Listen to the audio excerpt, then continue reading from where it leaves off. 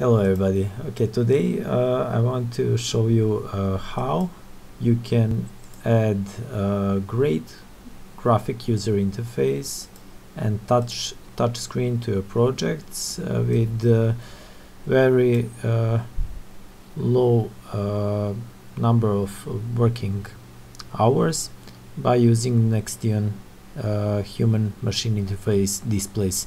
These are great little displays created by ETAD Studio. They have various sizes from 2.4 inches up to I think 7 inches or maybe even more. There are smart displays that you can program to work whatever you want to show user interface. You can see on the back side you have a SD card connector. SD card you do not use as a memory, you just use it as help to program your display, to transfer a new program inside the display. This display communicates with your microcontroller or existing device by using serial port. As you can see, I opened one page. They sell these displays on AliExpress. They are very cheap. You can get one for only $15. For example, the one that we use here is 3.5 inch. It's $25 price, and of course you can buy them on official Nextion website. Over here you can see there are various diagonals of the displays. Okay, so for this display you want to add a user interface to your microcontroller project, but maybe microcontroller is small one, doesn't have much memory, so you cannot make complex and big programs for driving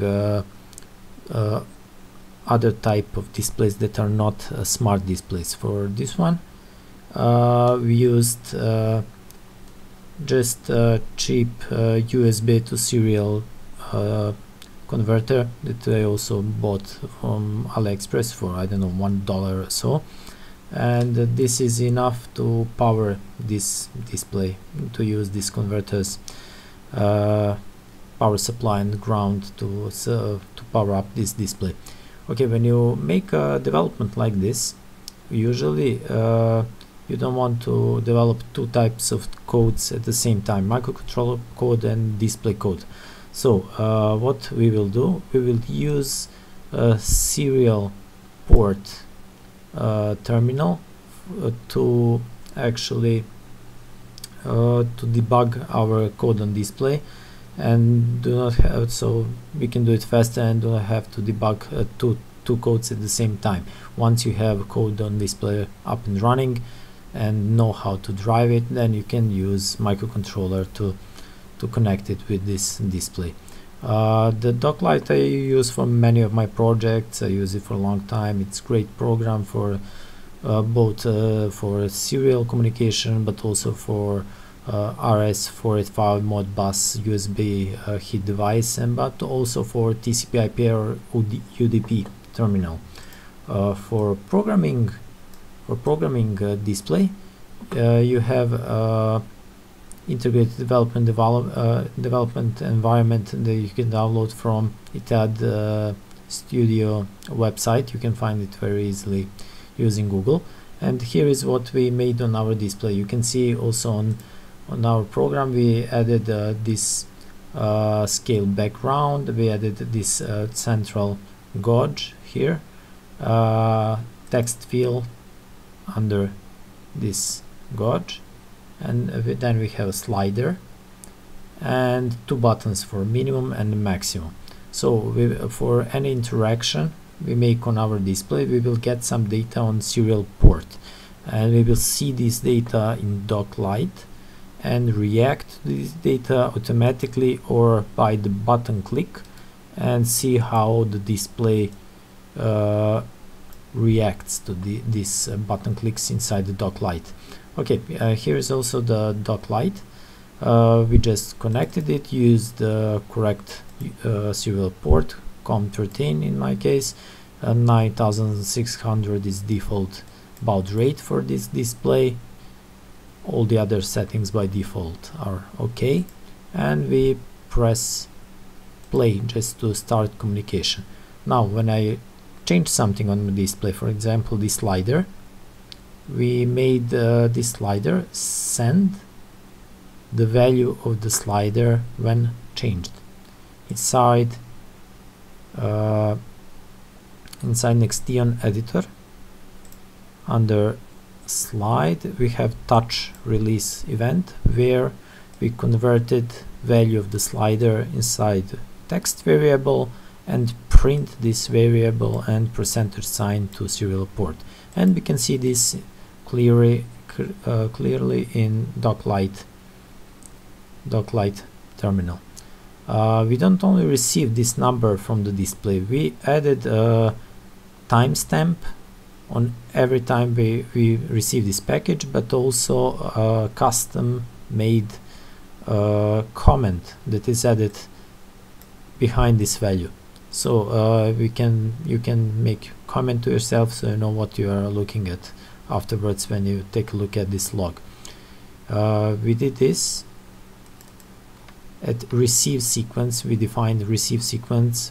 Whenever we receive a percentage sign, we added comment slider value changed to this value, for example, and checked to make an additional break to go to the new line and make time step each time we received one percentage sign. So every time we send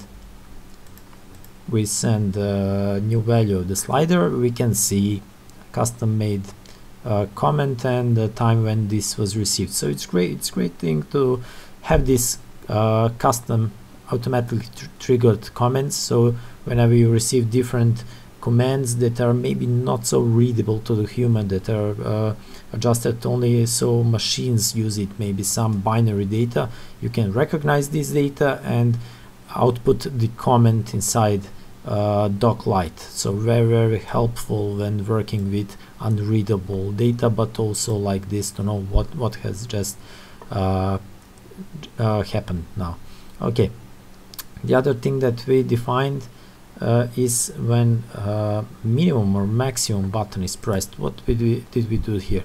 When minimum is pressed, this touch button, we just send word min, like minimum, and for the max we just send word max, nothing else, and we let Docklight automatically recognize this and send command back to the Nextion display to move this gauge to the minimum or maximum value. So it's not done automatically, we made Docklight do this. How did we do that? I will show you now. Okay, when we receive minimum, min here, so we define the receive sequence. We say every time min is received, we'll again make custom comment, move gauge to minimum position, and make timestamp and line break. But also we defined answer, so we said every time min is recognized, send back send sequence that we named gauge min. So let's see how does this work.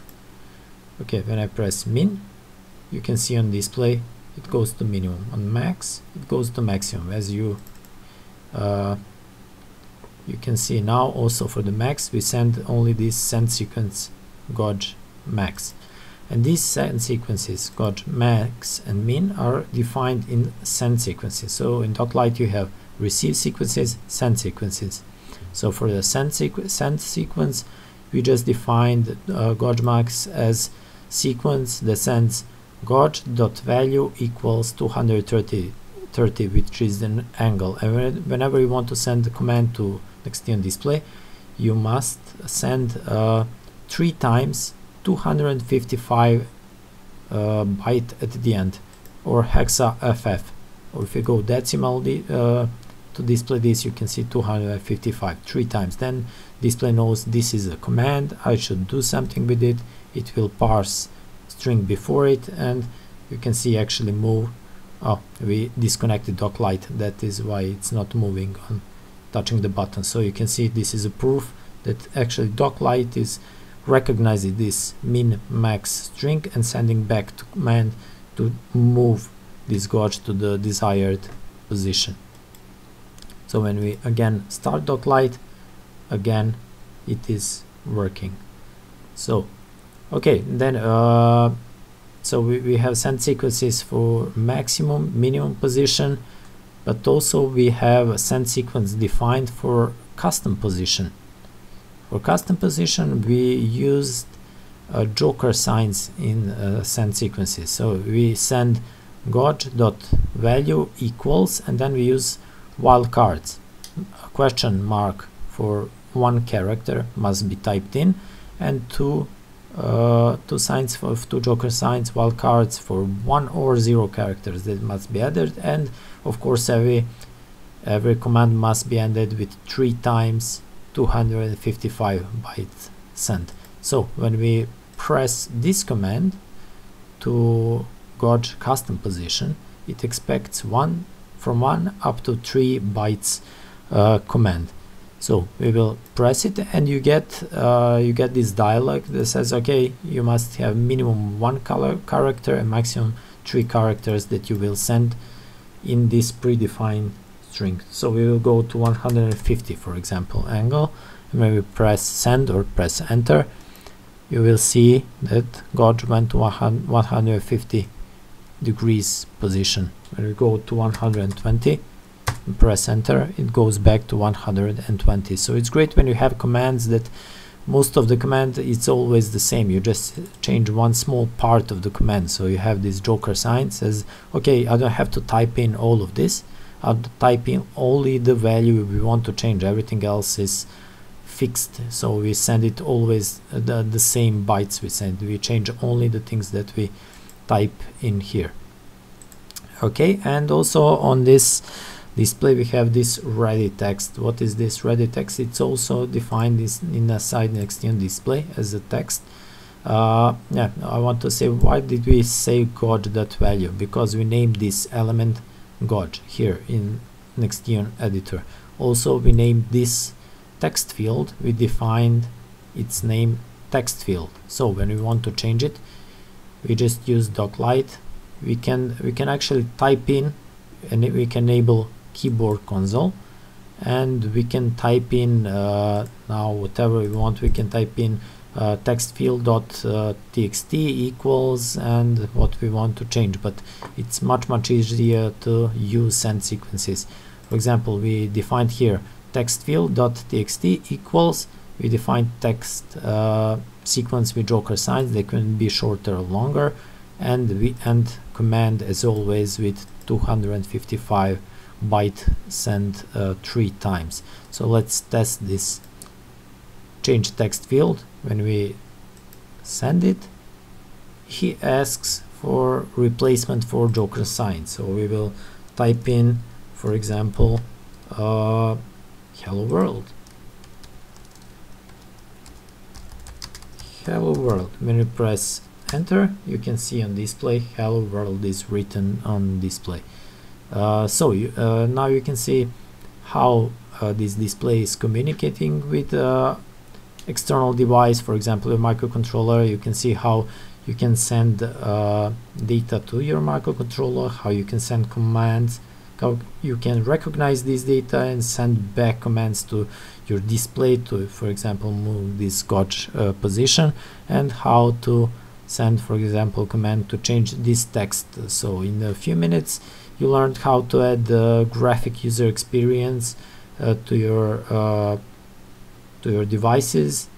With you can still use low memory, very low power microcontrollers, and you use only this display to make this more attractive graphical user interface for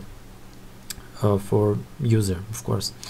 Okay, and we use Docklight, which is great. Once you get used to it, you will never use any other terminal program, I'm sure, because here you have everything. We have receive sequences, you can recognize them, you can make this very useful custom comments that you can end each time some sequence is recognized. You have timestamps, you can send back send sequences, predefined send sequences automatically when some receive sequence is recognized, but also you can trigger send sequences by yourself by clicking one of them, or you can have send sequences that you can adapt each time. You can adjust them to your needs, so only one part of this send sequence is changed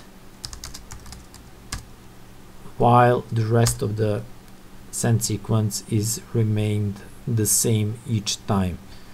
Okay, I hope you liked this video. Please like, share if you liked it, make comments. I will try to answer all of your comments. Thank you for watching. Goodbye.